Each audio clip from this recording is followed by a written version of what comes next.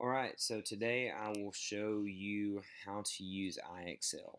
IXL is derived from the company IXL Learning. And this company is a very large company. They're used in over 190 countries in 11 different languages. And here in the US, IXL is used in all 50 states. So IXL is a very large company, and they do a tremendous job in enhancing growth for students at a level that is high, and for the student's sake is very, very engaging and fun.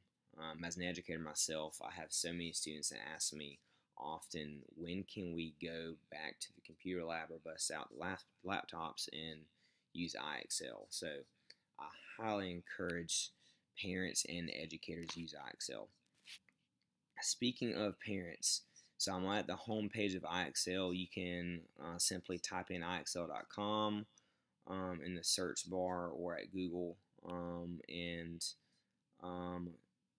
at that home page, as you see here, I'm clicking on the membership tab, and parents can join for $10 a month, which I think is a very good investment. And as teachers and educators, you can get your school to sign up and to use at a price, or you can get a 30-day trial here for the classroom trial just to see and experiment with your students how you think this can help in your classroom. We'll go back to the home page. Again, IXL is in for all contents, and there's great content collaborations. There's all grade levels represented, and even in specific categories within the grade level.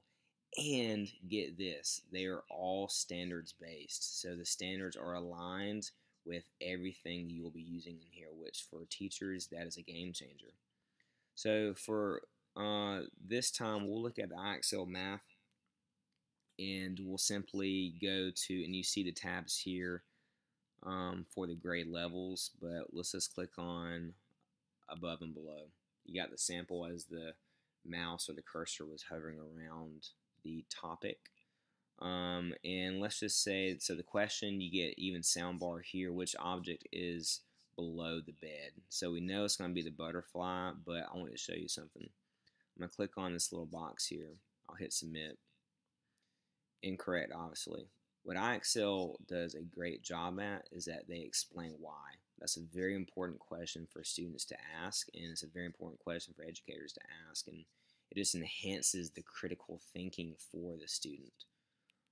So IXL does a great job. As you see here, they explain.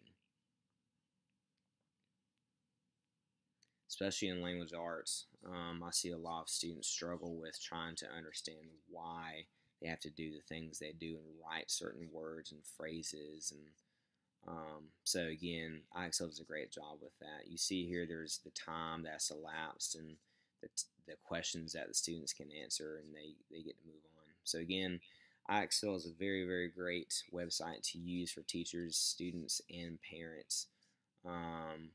And there's even a reports tab for teachers to look at and for parents to look at for their child, and for teachers with their students to see how the students are doing, and even specifically how they're doing within that content and with certain topics that they're working on. So again, I highly encourage everyone to use IXL.